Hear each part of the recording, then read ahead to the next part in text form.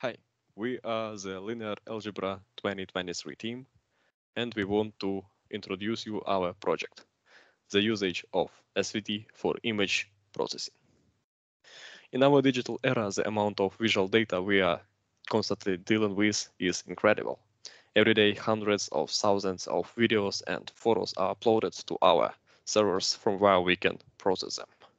As we find ourselves in this explosion of visual data, the need for efficient image processing is simply necessary. This is where the linear algebra comes into play, and specifically the technique called the Singular Value Decomposition, or SVD.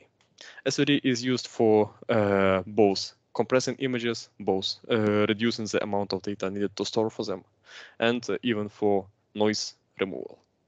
In the presentation, we will explore how we can exploit this powerful math technique and how the linear algebra provides the real solution for the real problems, and we can see the beauty and power of the linear algebra. Okay, singular value decomposition is a fundamental technique in linear algebra that enable us to decompose a matrix into three other matrices.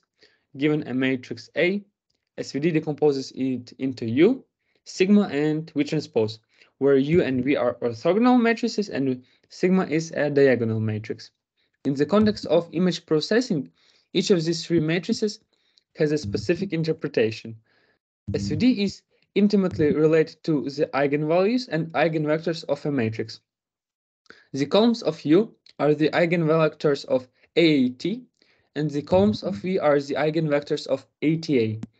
The singular values in sigma are the square roots of the eigenvalues from AAT or ATA, no matter. So matrix sigma contains the singular values, and those singular values are indicative or the brightness information, which would be important for our image and denoising and compression. Power method. In this method, we are trying to find the dominant eigenvector of a matrix which often holds significant information. The power iteration method is an algorithm designed to find this dominant eigenvector and its corresponding eigenvalue. So we start from a random unit vector and then repeatedly multiply this one by a matrix A. And as multiplication proceeds, some amount of times, the vector converges towards the dominant eigenvector of the matrix, and the magnitude of the vector approach its corresponding eigenvalue. Okay, to find singular values of ATA, the old singular values, we will use deflated method and subtract the outer product of the dominant singular vector by itself, scaled by the singular value from the original matrix.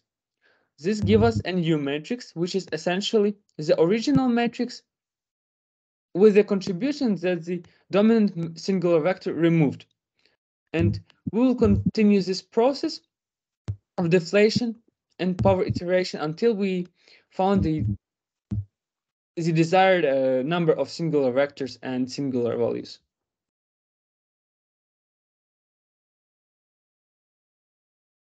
Well, after understanding of the SVD and the power method, we can move on to its application in image processing.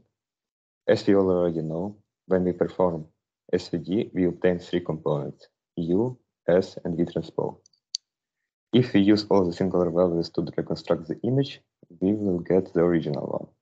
But what will happen if we take just a subset of the singular values and the corresponding singular vectors? This is where the magic happens.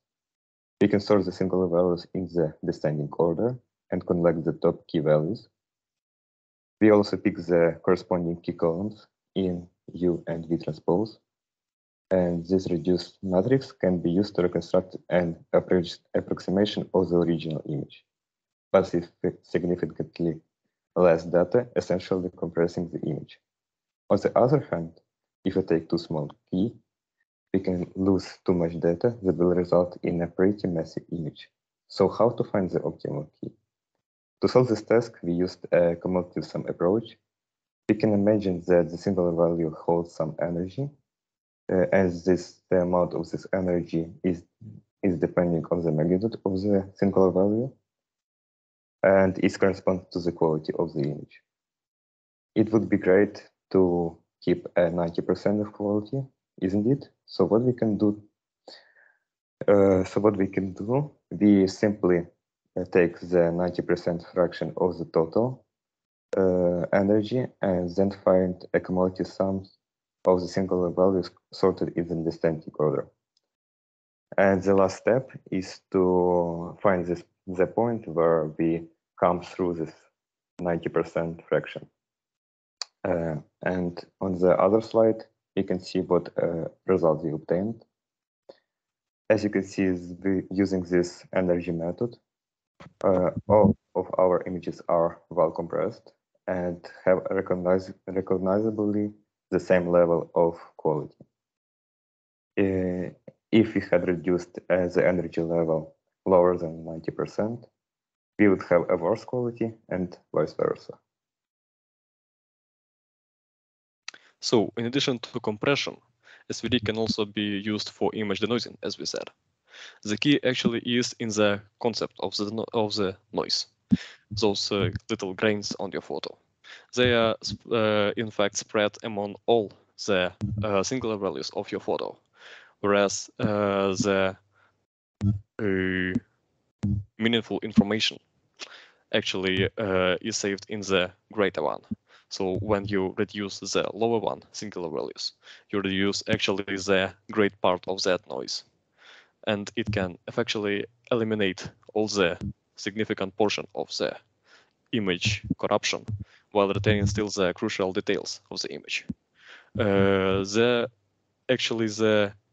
thing we have to keep in mind here is that if the choice of the threshold is way too low, then not enough noise will be removed, and vice versa. If the choice is too high, then some of the crucial parts of the image will be hard.